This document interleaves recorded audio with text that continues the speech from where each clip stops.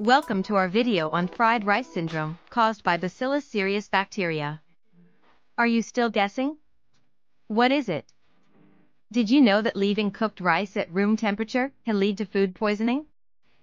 Let's dive deeper into Bacillus cereus, the bacteria responsible for fried rice syndrome. Bacillus cereus can contaminate cooked food and produce toxins that cause gastrointestinal illness. Food poisoning is a serious consequence of consuming contaminated food. Symptoms of Bacillus cereus food poisoning include diarrhea and vomiting. Let's take a closer look at the common symptoms of Bacillus cereus infection. Diarrhea and vomiting are the most prevalent symptoms experienced by infected individuals. To prevent fried rice syndrome, it's crucial to prioritize food safety. Proper food storage, refrigeration, and hygiene practices are essential.